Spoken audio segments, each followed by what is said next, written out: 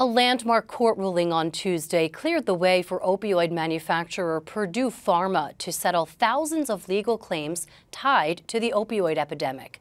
The ruling from a federal appeals court in New York also protects members of the billionaire Sackler family who own the company from current or future lawsuits.